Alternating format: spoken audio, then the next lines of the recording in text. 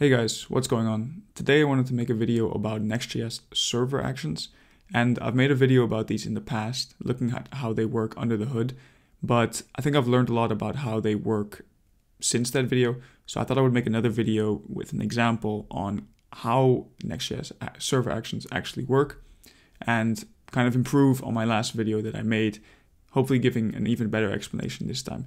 And the reason why I wanted to make another video about them is because they're just such a fundamental part of Next.js and how you actually mutate your data on the server. So to quickly refresh the idea, the general idea behind server actions is you have a browser or a server, it can be here, or a client. Here you can have your client, and it needs to call a function that exists on the server. So normally what you have is a server.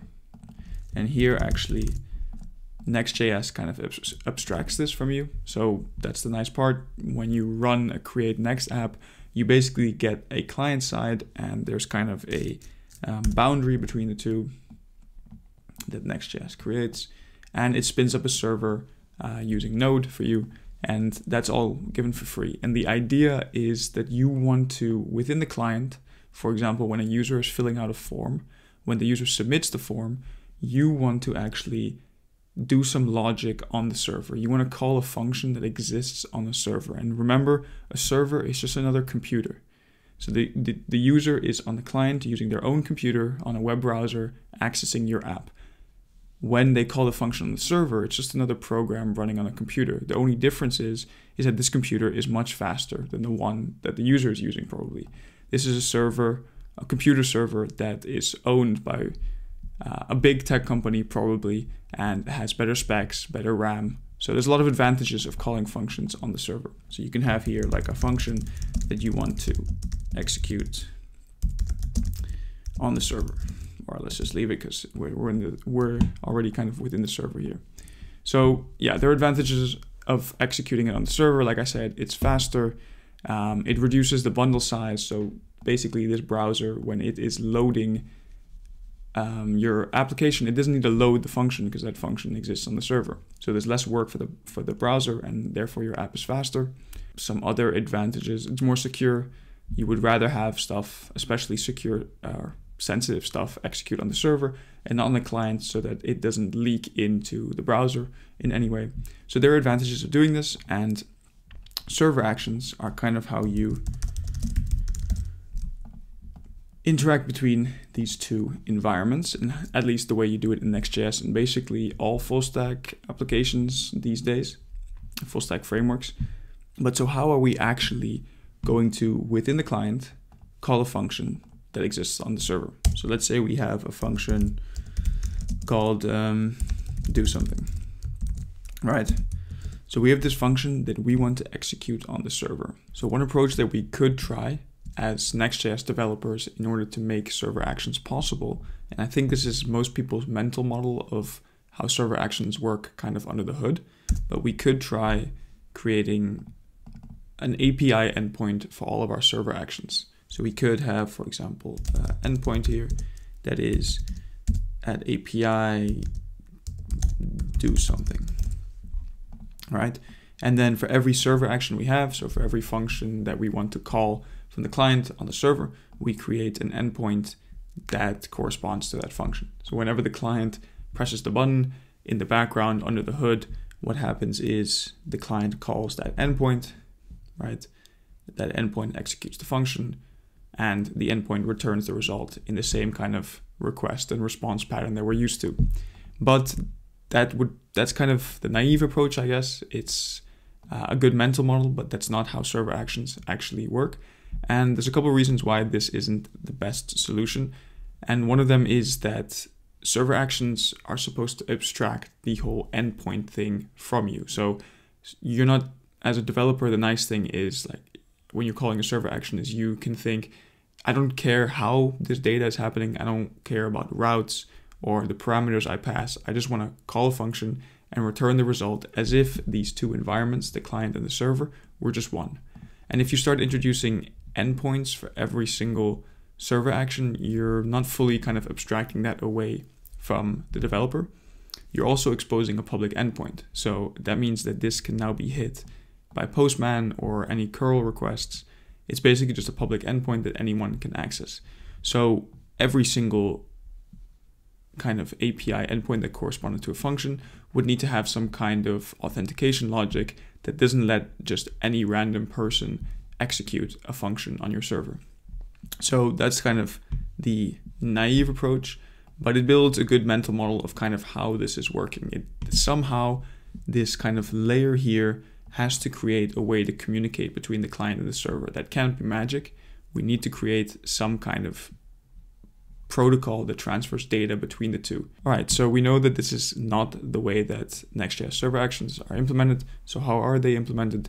It basically comes from Next.js's runtime. And the best way to explain what a runtime is it's just the code that other code depends on. So for example, Node.js is a runtime that lets JavaScript code run on the server. So the reason why it's called a runtime is because it's code that JavaScript depends on in order to run on the server. So that's kind of the easiest way to remember what a runtime is.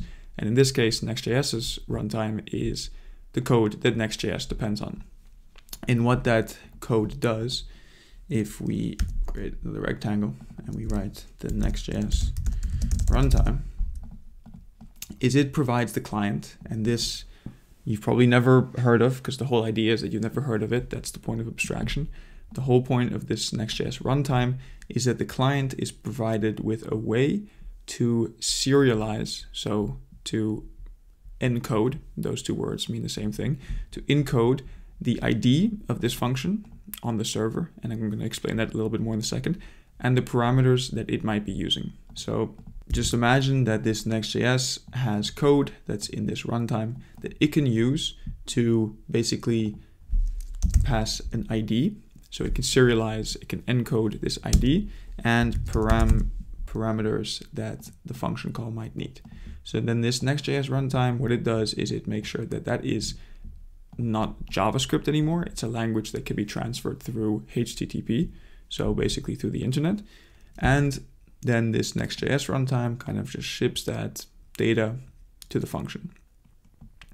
And I'm kind of skipping a step for now, but that's how you can imagine it. So there's this abstraction here that converts these things, and with the ID and the parameter, we know which function to call. But how do we actually know what function to call? And how is this runtime actually making this function call?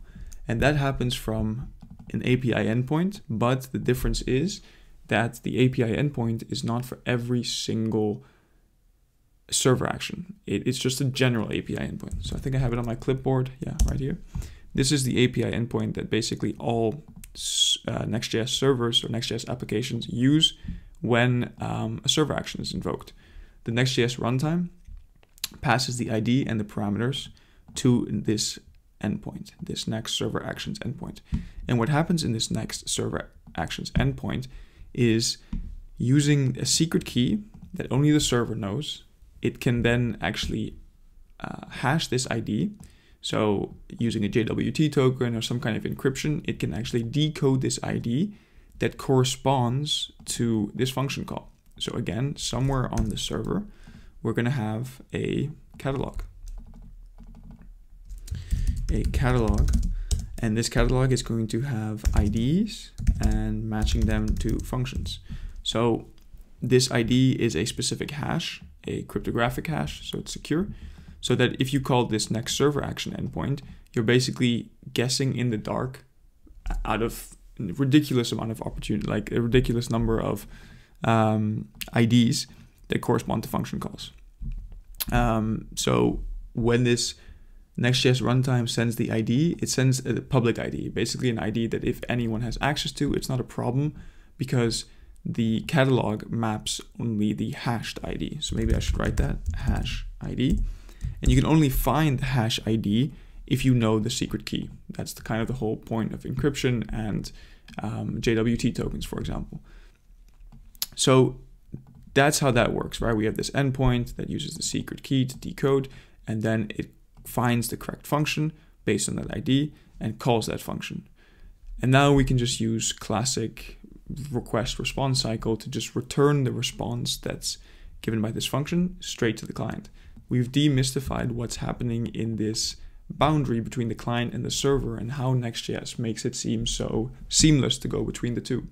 So I hope you guys enjoyed this video. Kind of throughout, I just threw in some fundamental knowledge, I guess, from web development. So terms like what a runtime is, really understanding what a server is, just understanding that it is just another computer running in a data warehouse. And of course, just the main objective of the video, which was to understand and dive a little bit deeper into server actions. So hope you guys enjoyed, and let me know what you thought.